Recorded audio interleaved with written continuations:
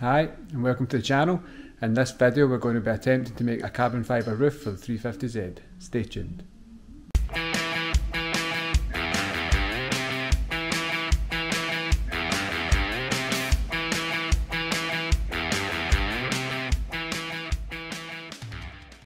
How's everyone doing out there in YouTube land?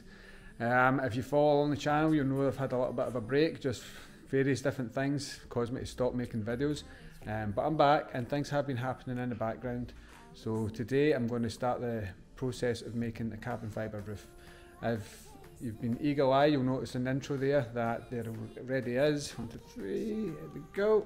There already is a carbon fibre overlay that I've made for the car, testing out the mould that I'd produced. This is a 4-layer carbon fibre part that fits really nicely as an overlay. Which I'll probably eventually sell this, but this time I'm going to make it so that I can cut more or less the full roof off and have the carbon overlapping down onto the metal, and it will overlap around the back lip here, and it will, again on the windscreen it will come down and round, so it's a full part. So I'll take you along the process. I've already, the mould's here, it has been prepped, and because I used the mould before I only needed one more layer of this, which is a chemical release agent. So when you first make the mould, you put 6 layers of this on and the part just pops straight out once you've made it, and after that you just give it 1 or 2 coats at a time every time you pull apart. I've got a little mould over here, it's a new mould, it's had 6 coats on it, and this will be the first time I'm pulling some parts from that.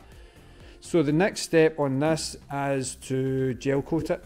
So you have to spray some gel coat on, leave it for 3 hours before you can actually put anything else carbon fibre wise on top. So that's my next step. I'll show you what we're using. This is stuff from Easy Composites here in the UK. This is an epoxy compatible polyester gel coat that I've used on these body parts here.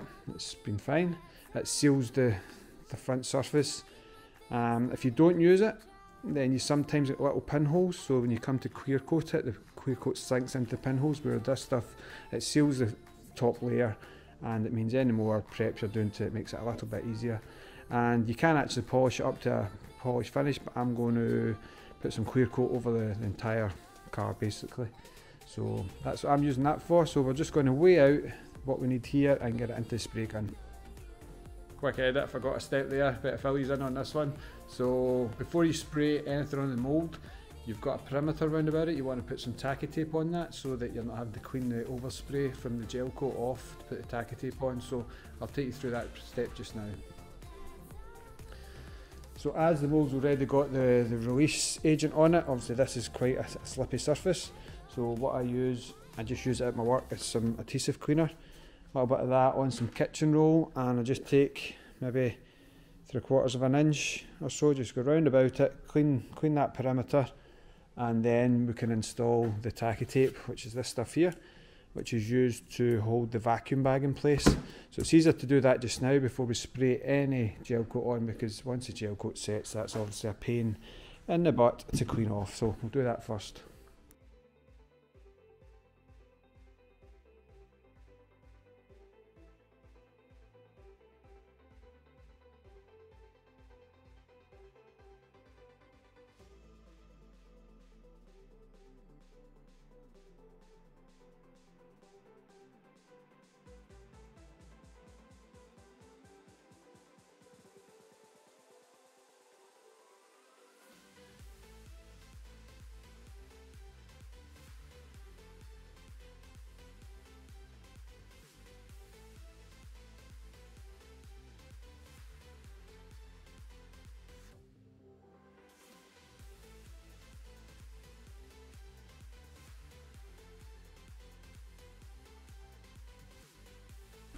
Whew. Right, it's a little bit fumey in here, so I'm not going to take too long. I've got the big fan on, it's drawn the air out, and a little window open over here, giving some fresh air in. So yeah, looks quite nice. The compressor did struggle a little bit to keep up, so I had to stop every now and again just to let it recharge.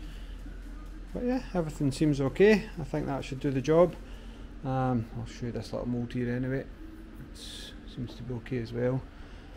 The gun drips out the end. That's why you maybe see me with the paper towel. You can see there's a few splodges just there where it's kind of dripped out, but that'll be fine. This is just a prototype to see how it goes on.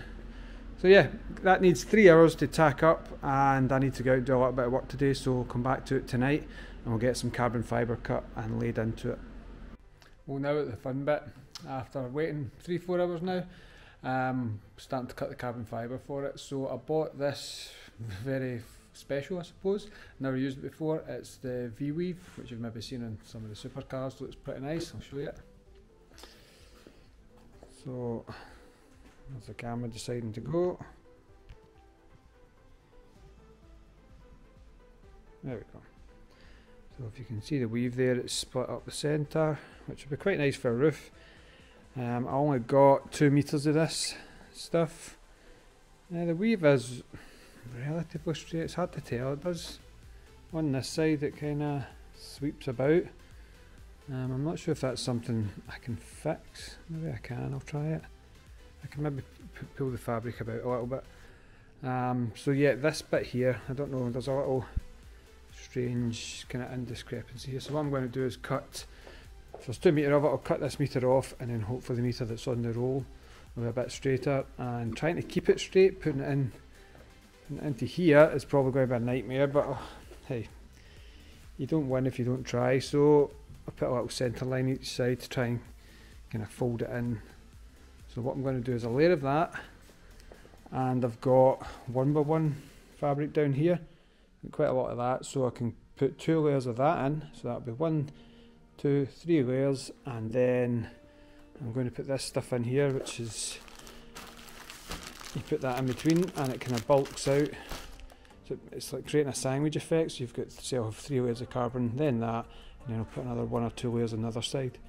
This stuff, it's got a kind of hexagon pattern through it to let the resin pass through, and it sometimes can print through, so if you only put 1 layer of carbon on top of it, you'll see all the hexagons kind of through the carbon. So yeah, after that layer I will put maybe 2 layers, maybe another layer of that 1x1 I've got there, and then another layer of this 2x2 here. So that'll be 5 layers in total, and obviously this in the middle, so it should be pretty rigid this. Every time I record a video this phone goes off, can't believe it, I should really switch it off. So the first 2 layers that I'm going to put in will overlap here. I'm going to keep every other layer just in the middle section, so that I've not got 5 layers basically kind of wrapping around this corner, so that it's only 2 layers thick. It's minimal for trying to kind of get to this point, and that should make it a bit easier when it comes to fitting. So yeah, stick on the time lapse. I'm going to cut some fabric and I'll show you how it goes in the mould.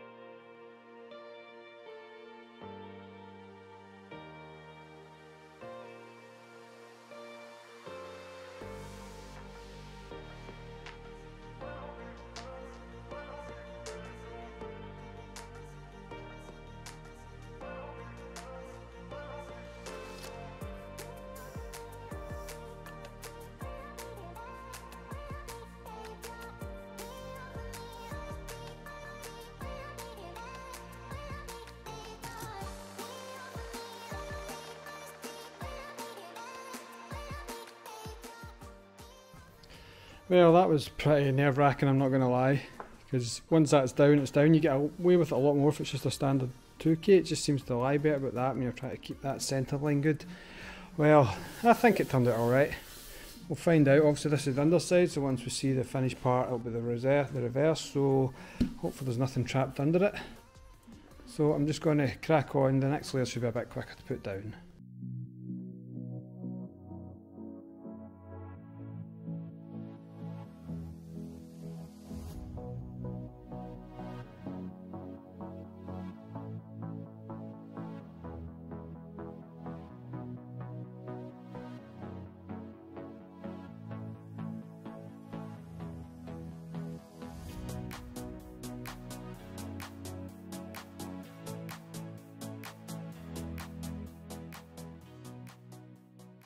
Well, 4 layers on, and the Sonicore, what do you call that?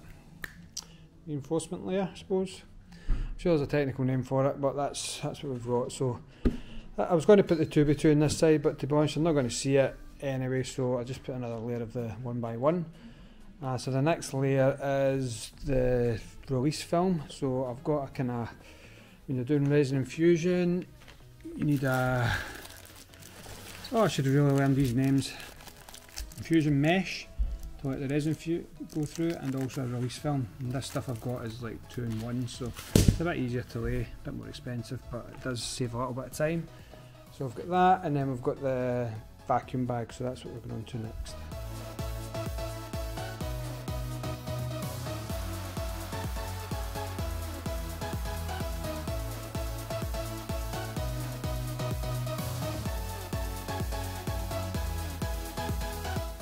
That's a good little point to stop and just explain to you what we're doing. So we've got the infusion mesh that's got the peel ply on the back of it already, and you'll see at this side that I've put some slits into it. It's just to help with the contouring around that kind of back bevel there.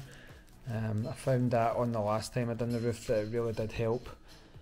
I've got some, so we've got the feed. I'm going to bring the resin in from this side, this tube here, and obviously the end of it will go down into the resin pot, and a big amount of, what's this camera doing? There we go. A big amount of tape on there just so the bag can go over it. And then there's a little infusion line there, spiral line, that just lets the resin run along there, and then the vacuum will suck it down to the other one at the other side, and then it'll go over to this side and back into the catch pot that I've got. This just, if you're trying this at home, watch plenty of videos. I've just watched loads, and this is kind of a system that works for me. So your project might be different, so there's different ways of doing things. This is not the right way or the wrong way, it's just what works for me. Yeah, so next bit now, we need to, first of all, before we do the vacuum bag, we need to put pleats in this, which is basically the same tape as this. You bring it up, back down, just make loops. We only need, it's not too bad this, we'll maybe need 3 or 4 along each side, and that just allows, when you're putting the bag around, you fold the bag around about the pleats, and it gives you excess bag in the middle so that it can suck down into all these corners and radiuses and things. Gives you a little bit more to play with. So that's what I'm going to do next, just put, as I say, 3 or 4 on each side, and then we'll go on to putting the bag in it.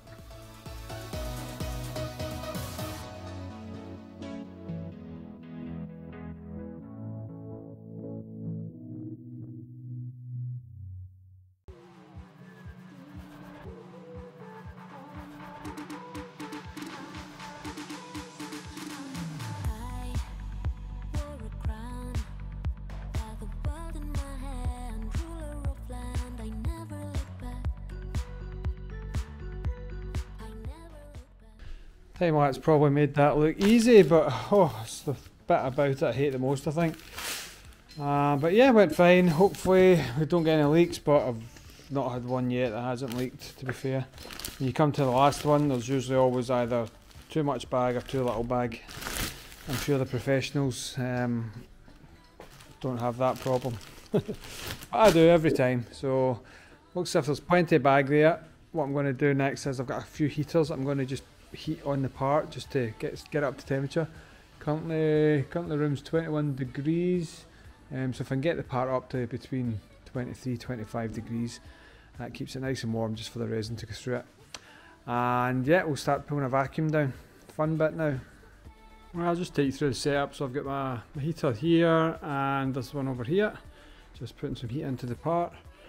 This is the vacuum chamber and the pump I've got. I say vacuum chamber, it's just a really big resin catch pot basically. And all the resin, you're not really wanting much resin to come down here, but as the air's pulling out, it will ultimately pull a bit of resin through. Once it starts pulling through just resin and all the air's out, you can clamp this side off, and you can leave the other side open for a little while just to pull a little bit more resin in, depending how much resin you want in your part. So over here I've just got the scales and things set up. So yeah, scales, hardener, various infusion resins. I use a mixture of fast and slow hardener Don't want it going too slow, don't want it going too fast, so that's ready to go. I've got my little digital thermometer there just to keep an eye on the temperatures of the part. So I'm just going to start pulling the vacuum and hopefully it's all good. I'll leave it pulled for 10-15 minutes, go and have a cup of tea, and hopefully when I come back it's not got any leaks. So wish me luck.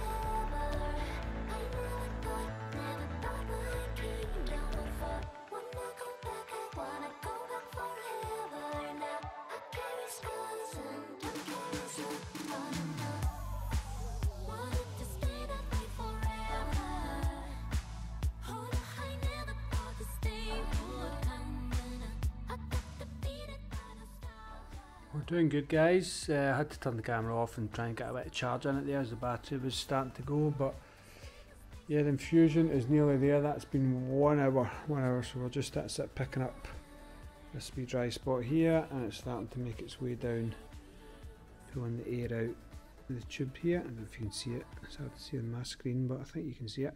So yeah, it's starting to pull the resin out. I'll give it another little minute, finish this piece here, and then I'll just shut off the line here at this side and let it just take some more resin into the part, and then we'll get it covered up. I've got some heat blankets I'll put on it overnight, switch off these big heaters, and that should get it heated up to like between 40 and 50 degrees and let it cure at that for 24 hours. So yeah, I'll stick a wee bit of time lapse on, we'll just get it all covered up, and then I'll see you tomorrow.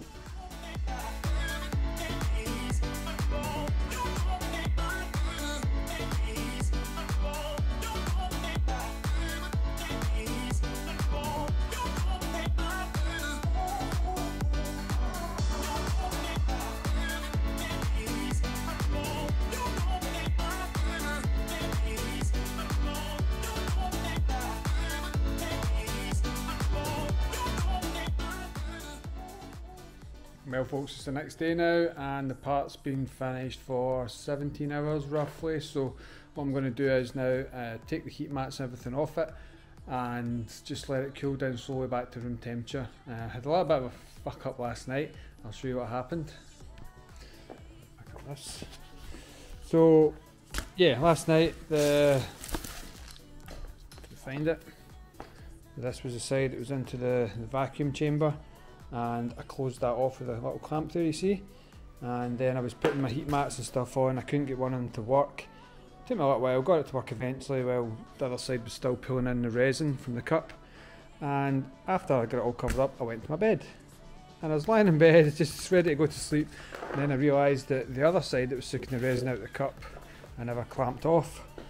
So yep, straight back up I got, and yeah, indeed it had pulled some air through the line. You can kind of see it went through the line, and you could see it starting to come through this tube. So I got the vacuum pump and attached it to this line and started pulling any air that went back into the part back out. I'm kind of got my fingers crossed here that I've saved it. I really hope I've saved it, because that carbon weighed down, well, I thought it weighed down very nice at the beginning, at V shape, so I'm hoping that the part's fine, because obviously the other piece that I had of it has got a distortion through it. But we'll keep our fingers crossed. I'm going to take this off just now and as I say, just let it cool down to room temperature before we lift it out of the mould and see what we've got.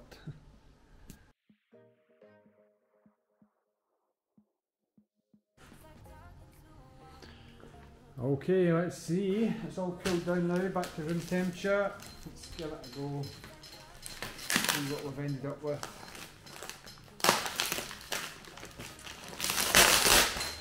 I'm taking time, but that goes out easily. You always know which buttons you should push, baby. I'm taking time, but that goes out easily. But you're still here with me. We're drawn to each other. We try to break it off, but we breathe.